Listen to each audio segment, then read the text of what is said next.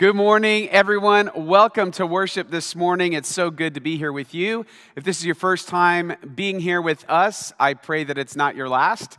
Welcome. Welcome to our worship service here online from wherever you're watching and however you're watching. We want to welcome you to this time. I hope you could feel the welcome right through your device. But as we gather to worship in this strange new reality of we do things online, we do things in person, we hope that this will genuinely be a time where you feel like you can connect with God and even connect with all of us who are in the room. Well, we are in the tail end of our sermon series called Jesus is Greater Than. And the whole idea of this series from the beginning was to kind of address the elephant in the room. Look at everything going on around us. Look at the year that was, the year that's starting to be, and we're seeing nothing but problems and challenges and obstacles everywhere. And just when we think we see some light at the end of the tunnel, it's like that tunnel just keeps getting longer. This feels like the longest winter ever, and we're not even halfway through it. So, man, it's been a difficult challenge, and you can see why people have been struggling in their view of God. You can see why even Christians have been struggling with their faith. It's a tough time. And the good news is God never puts people in the penalty box for struggling. But I don't think He wants to leave you in a state of struggle. I think He wants to lift you from that and show you how to flourish, maybe in a way you never would have before, to show you what's in front of you, not just what's around you or behind you, and that thing in front of you is something that is good, that He's still in control. He still has a plan for your life. And your plan has to do with His cosmic, global plan of salvation, of His kingdom come here, and His will be done on earth as it is in heaven. So, we've been talking a lot about this, and the biggest challenge is that, of course, people look at everything going on around them, and they start building a theology of God based on difficult circumstances, which gets you all twisted up inside. It gets your idea of God very much twisted up. And so we've been asking the question, okay, well, how do we untwist that? What would help people see God differently? What would create a paradigm shift? That's the question we're asking. What would cause a paradigm shift for a 21st century American? Well, it certainly probably isn't going to be things that worked in the past in the 1940s, 50s, 60s, 70s, 80s, 90s. I mean, it's not going to be probably church the way most of us grew up understanding it. It's going to have to be such a radical explosion of God's truth out into the world that people can't help but be changed by it. If it's going to be anything, it's going to be Jesus Christ. It's not necessarily going to be all the tools of ministry as much as it's going to be introducing people to Jesus, which is what the tools of ministry are supposed to do, but they don't always. It's about being really crazy focused on knowing who Jesus really is. Because when you know who Jesus really is, you know who you really are. And you understand how to interpret everything that's going on around you. You could see the big picture, not just the few feet right in front of you. So, knowing who Jesus really is. And so people talk about so if I know that Jesus is the Savior, I know He died on the cross for my sins, He is or was God incarnate in flesh. What is all of that salvation stuff? How does that apply to me actually? What are the mechanics of that? How do I get what Jesus offers? And last week we talked about you get it through faith. Faith is the key that unlocks the door. Faith is the catalyst. Faith is the thing that makes possible receiving what Jesus did for us. Faith is like putting on corrective lenses. I remember when my daughter Katie first kind of let us know that she couldn't see. And she was in school and she kept talking about it. She was dropping hints, but we are too slow. We didn't put it together. That she would have to sit in the front of the class so that she could see well. And, finally, I remember when we discovered that, I think she needs glasses, and we got her checked out, and we got her the glasses, and she's like, oh my gosh, I can't believe this is how everybody else sees. I had no idea what I was missing. It's so clear. And of course, she never wants to go back, whether it's putting on her contacts or having her glasses around. She never wants to go back to life without the corrective lenses. And I think that's a lot like faith. Faith in Jesus Christ brings clarity. The whole world becomes HD. We see things as they really are. And we never want to go back. We never want to go back to that fuzzy existence. We see things, all the beauty and all the pain, but we see things as they really are. Faith does that. And our lives are built on faith. We're hardwired for faith. We have faith in systems. Talked about this last week. Faith in systems, faith in people. So then why is faith in God such a constant mystery to us? That somehow we look at people's faith and we're like, oh my gosh, I can't have faith like that. I mean, that's amazing. Do you see what they went through? And they came out the other side believing in God still. Do you see what they went through? And they didn't lose it. They didn't fall apart. They still had hope and even joy in the midst of their suffering. How? Are they deluded? What is that? No, it's faith. Well, that's a miracle. We talked about how it looks miraculous to us to see other people with great faith. But maybe Jesus was onto something, maybe, just maybe, when he said all you and I needed was the faith the size of a mustard seed. Maybe what seems miraculous is the result of practice. Practicing your faith over and over. Practicing trusting God in every area of your life over and over again. Small stuff, big stuff, until then you get to a point in your faith where you just trust God. No matter how hard it gets, you trust that he's going to come through. And people look at that and they're like, that's a miracle. Say, yeah, but it's a miracle that's born through practice, and you can have that miracle of faith too. So, what does it mean? What does it mean to practice my faith? How do I actually live it? And this is the next step of the journey that Paul explains in the book of Hebrews. Remember, we've been tracking with the book of Hebrews because it was written at a time a lot like this one. There was a big national crisis going on. It was political, it was religious, and people had a lot of wrong ideas about God, and Paul was trying to set them straight onto who Jesus really was. So he next shifts into, this is Hebrews chapter 12, he shifts into talking about this then is how you're to live your life of faith. So here we go, chapter 12. Therefore, since we are surrounded by such a great cloud of witnesses, let us throw off everything that hinders and the sin that so easily entangles. And let us run with perseverance the race marked out for us. So Paul says this journey of faith, and we'll talk about the sin that entangles us, but this journey of faith is like a race. I love the idea of faith, this life of faith being a race. I think there's so many things that help us understand what faith is all about. But you may be asking, well, why a race? Why does that make sense? Well, think about a race for a minute. Think about how it's different from going for a jog or going for a run. It's different, right? There's a different expectation. You bring a different sense of urgency to it, right? It's not just a jog. You're on the clock. It has a start and it has a finish. I love the idea of it being a race because a race has stages, right? You've got a beginning, a middle, and an end. And I feel like depending on where you are in your relationship with God and your faith journey, you're in a different stage. And there are different strategies of running the race depending on the stage you're in. And I love that. I love that we're all in the race. We're just at different points on the track. And so those of us who've been a little further ahead, we could loop back around and say, oh yeah, I'll tell you exactly how to run this next part. And then those of us who are behind and we look to other people ahead of us, we're like, oh my gosh, I can't wait for somebody to tell me how long I have to keep going before the ground levels out, right? Or we stop going up this incline. I love too that a race is something that's marked out. What do I mean? Well, if you go sign up to run a 5K or a 10K, the course is marked out for you. Somebody took the time to make sure it was the right distance. They took care of the traffic.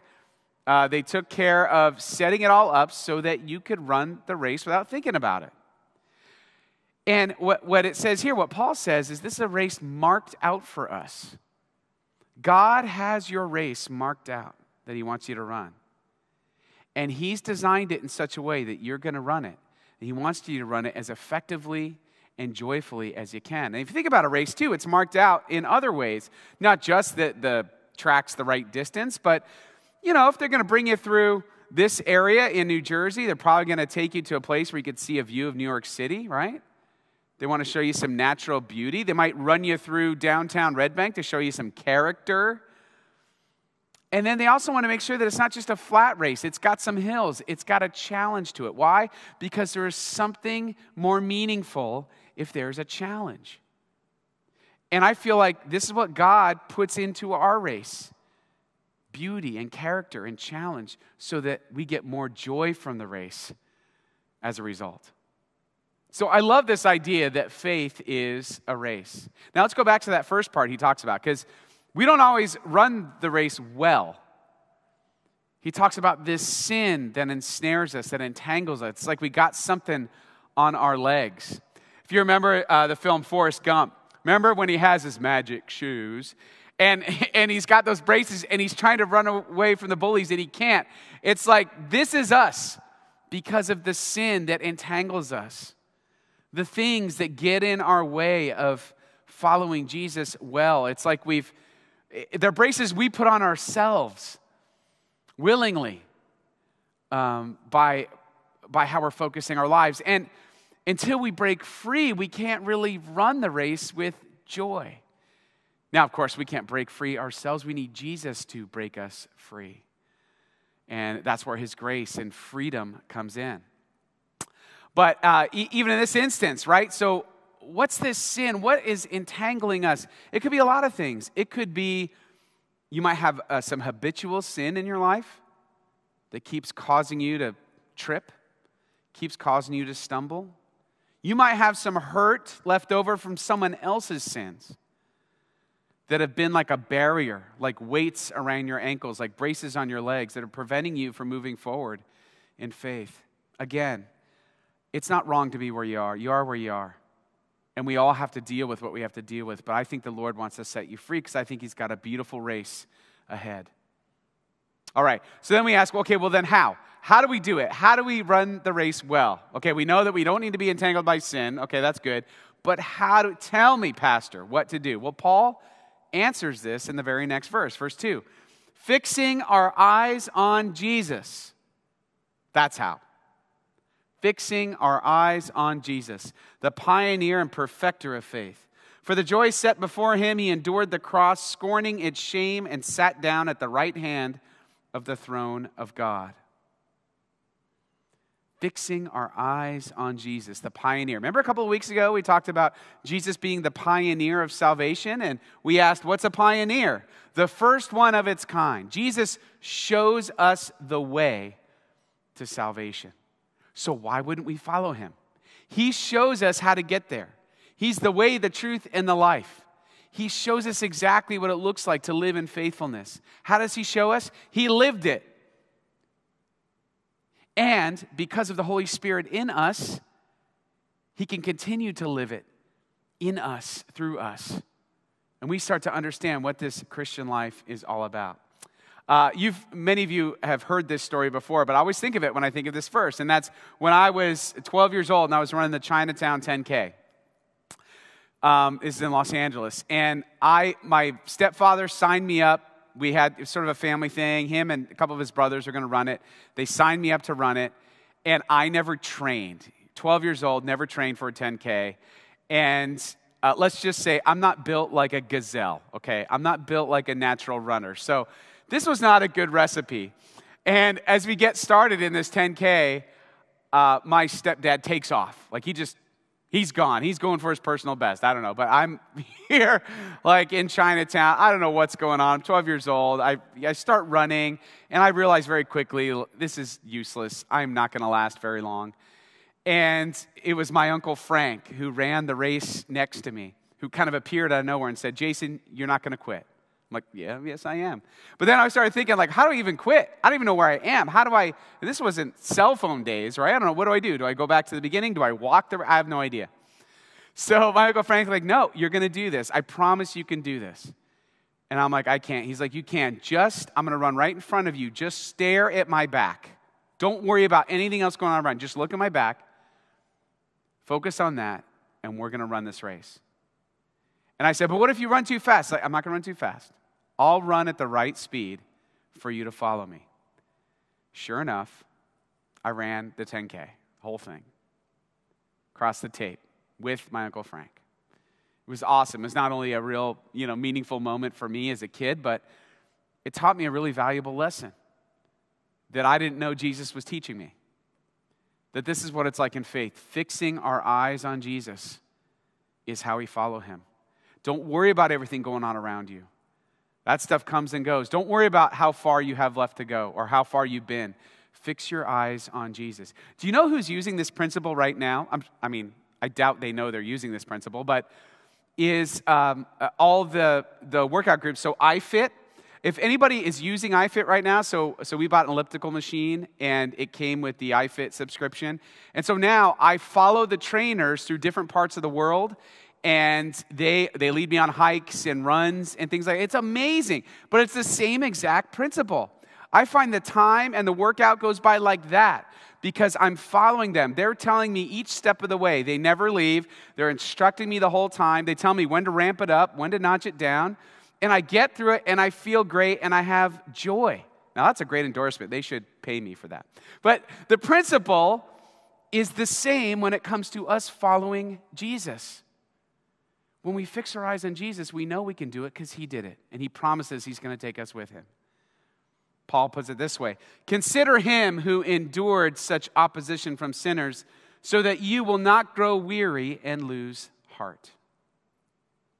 So what's that mean for you and me and our faith? Well, I think it means I need to live my life with Jesus in front of me. I need to live my life in such a way that I'm purposefully running with Jesus in front of me. What's that look like? I think it looks like me in a position of humility on my knees every day. Jesus, where do you want me to go today in my faith, in my family, in my finances, in my fun? What do you have in store for me? Lord, I want to do this, and if it's your will, I want it to be part of, is this the plan that you have for me? Is this part of fulfilling my purpose? Or is this just something cool that I really want to do? Whatever it is, I want to run with you right in front of me. I don't want to get into any area of my life where I'm choosing to say, you know what, Jesus, I got this one. Running the race of faith is about complete sold-out trust in the pioneer. Fixing our eyes on Jesus every step of the way. And we do it through Bible study, and we do it through prayer. We do it through spiritual disciplines, which now we're going into Lent. Next week, we're going to start our new sermon series. It's going to talk about how to dial in to hear God's voice through life's noise. So here's the thing, though. If I were to start running without training, that would probably be a disaster. I know a lot of people, they say, okay, I'm going to read the whole Bible, and I'm going to get tuned into God. And they go all out, and they set huge goals. And they usually just fall flat because they realize it's not sustainable. They haven't developed a rhythm. It's like in any kind of training, right? You have to train if you're going to run the race well. And the training isn't always going to be easy, right? Training never really is. It's going to take discipline.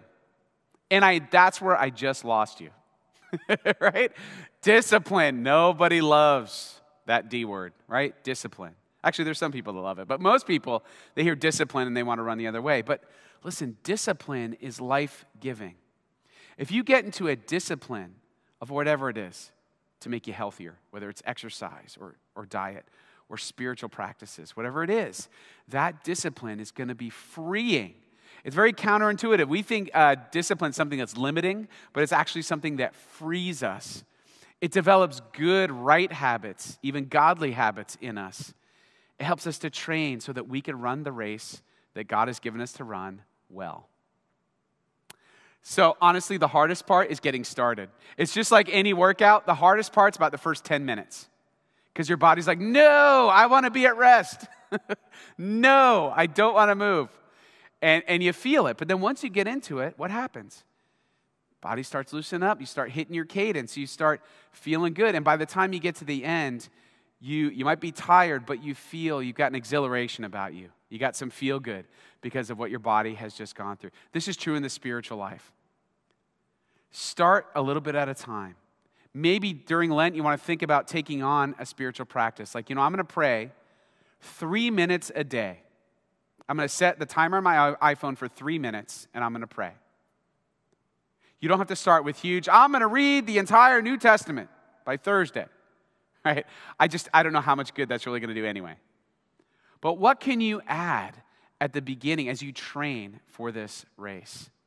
Aristotle gives us a little pep talk. He says, through discipline comes freedom.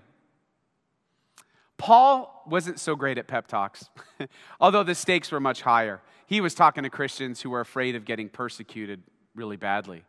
And he gives them some tough love, which I think we, in our kind of cushy Christianity here in America, we could probably hear some of this tough love. He says it this way. He says, in your struggle against sin, you have not yet resisted to the point of shedding your blood.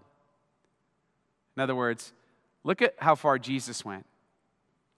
Don't tell me you have it hard. He had it harder. Be strong and courageous. Run this race with great faith, because the one who ran it in front of you, who showed you the way, he took all the hits. He says this way about discipline. No discipline seems pleasant at the time, but painful.